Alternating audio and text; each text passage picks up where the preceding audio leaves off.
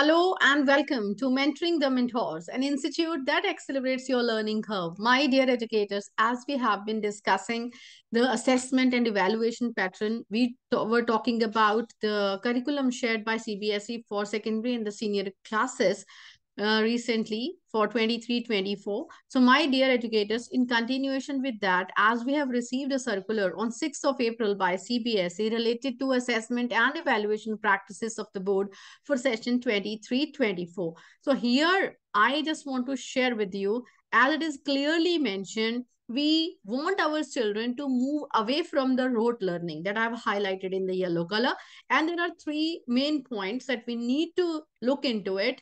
Like, we have to focus on creative and critical thinking capacities of our students. So it is very clear, like, more of the questions will be based on their creativity, their critical thinking, I mean all higher order thinking skills. So I have already shared with you in my previous discussions also, where we have already shared, like, they have mentioned application based, analysis based, evaluation and creation level based questions should be there in greater number in our students assessment. That is going to happen this year onwards.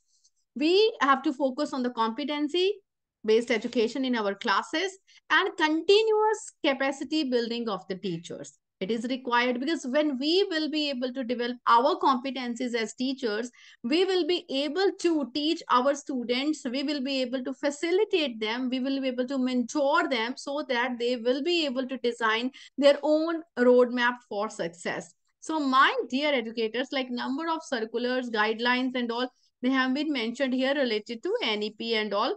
Their references have been given. See, it is very clear, like, for the forthcoming session, a greater number of competency-based questions like that assess application, the concept in the real life situations will be a part of the question paper. Now, see what is the difference between the previous session and this session. See, if we talk about classes 9th and 10th, as you can see here on the screen, there are a few major differences. Earlier, it was competency based questions 40%, right? 40% questions in the question paper were competency based questions. But now, with effect from session 23-24, it is clearly mentioned, like, this percentage will be increased from 40% to 50%. What was there in it? It was multiple choice questions, case based questions, source based integrated type questions. The type will remain same, but please have a look at the title also. Earlier it was mentioned competency based questions, and now it is mentioned competency focused questions. It is just not the change of the name or the term, like we are talking about competency only. Just look at this word, based and focused. There is difference between competency based questions and competency focused questions. Now, what is the difference is, when we talk about competency based questions, they are the questions that are designed to assess a candidate's, a student's specific competencies, skills or abilities that we showed in the past. Competency based questions, these type of questions, they usually start with the phrases like, about our previous experience, tell me about a time, or maybe describe a situation where you acted a particular manner, maybe you showed your competency, you exhibited your skill, what was your perception, our past competencies are. And the aim is to get the candidate to talk about the specific instances where they have demonstrated a particular competency in the past. And these questions, they are usually, you see, designed to identify a candidate's relevant experience, right? And that determines if they have the necessary skills for that role, right? We are talking about the past experiences. But if we talk about competency based, competency focused questions, we are focusing on that. They are more broad and are designed to identify the competencies that are most important in a particular role. Like, for example, these questions, they usually start with, what do you believe? Like, what are the most important competencies that will be required in that particular role? So what do we foresee? So they focus more on self-awareness. Are we aware about our competences? Like, what is the level of our competencies and what are the competencies that would be required in a particular role. How would you rate your competencies in terms of this on a rate of 1 to 10 in a particular capability?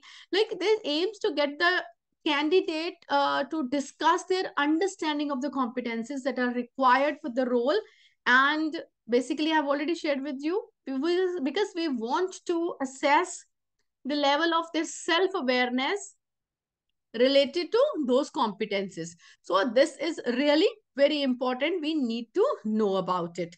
So my dear educators, if I talk about, there are some other things as well. Just a minute. Like objective type questions, they were 20%, and now it is written select response type questions 20%.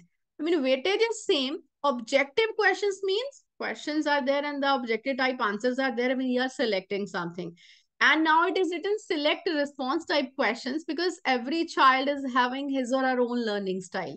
As per your learning styles, as per your perspective, you will be selecting some response. So accordingly, the term has been changed, right? So usually what happens in these kinds of questions, usually in objective type questions, we have only one correct answer, right? So we select only one. And when we talk about select response type questions, we are in some competitions also, when there are a few questions, like it depends, like out of those 4 options, if we select a particular, suppose example, option number 4, and that is absolutely correct, and we are being given suppose 100% marks for that, right? And I am selecting option number 2. So according to like my interest, according to my perspective, maybe my answer is correct up to a particular extent. I may be given 50% marks, I may be given 25% marks. So that whole criteria will be shared. It is already mentioned in your sample papers, in your marking scheme as well. So this like select response type question, the name is very, very clear. I hope you agree to that.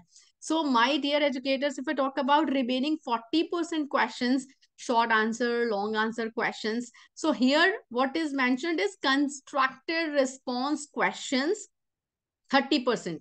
First of all, the weightage has been decreased for these questions, and these 10% have been added to the competency focused questions, right? So these are constructed response type questions, like you are constructing your own response. This is not like you are remembering something, you are understanding and you are regurgitating on in during the paper, and you are just vomiting up whatever you have learned. We use the term regurgitate. We are not doing it like that.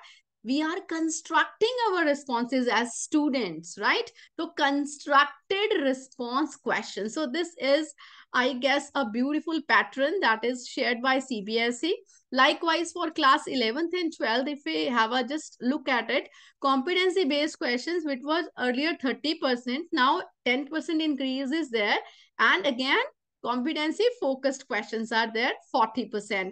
Objective type questions, the percentage will remain same, 20%, but again it is select response type questions. We are selecting response as per our understanding, as per our own perspective.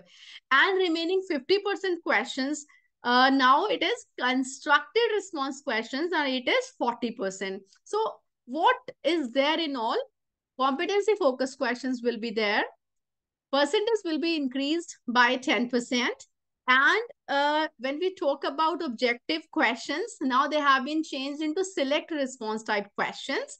And remaining 50% questions that were earlier based on our remembering or maybe understanding, now it is written constructed response questions. You are constructing based on your experience, based on your understanding, means you are applying.